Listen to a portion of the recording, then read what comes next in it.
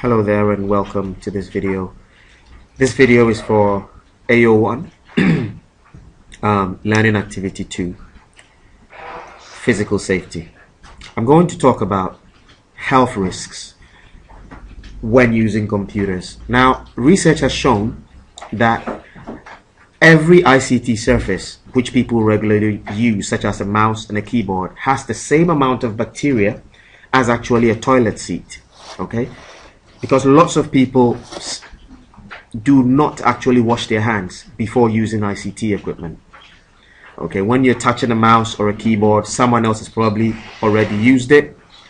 You don't know where their hands have been, and technically, because the bacteria was on their hands and they used the keyboard and the mouse and now you're using it, technically speaking, you might as well be shaking their hand and rubbing your face with your hand, because you are getting exactly what they're getting. Now, I've got a few pictures on the screen here of a very dirty keyboard.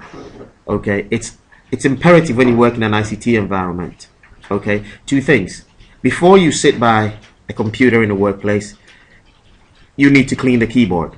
Okay, you shouldn't sit by your computer and eat a whole lot of stuff, get your hands dirty, and then touch the keyboard and type with it, because you're actually breeding bacteria on the keyboard.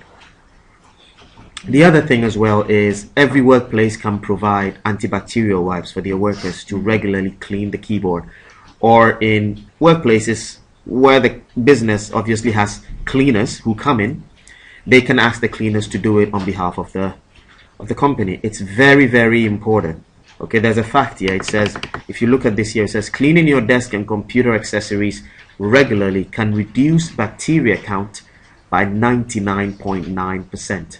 And I'm talking about certain kind of disease infections, such as the common cold. Okay, you can catch that from a keyboard or a mouse. Apart from the common cold, there are other viruses. Okay, there are chest infections that you could catch. If someone else has some sort of viral infection, they can pass it to a keyboard. You can catch it by using the same ICT equipment as them. Okay, so in terms of physical safety, these are some of the things you need to consider. Clean your keyboard regularly. Do not eat next to your desk. And if you do eat, please make sure you clean up after yourself. And if you visit the toilet, please wash your hands before you come back and start typing. Because if you don't, you're spreading all sorts of bacterial infections, which can be dangerous and can be harmful. Okay, because people have been known to have died from contracting flu. Okay, it can happen.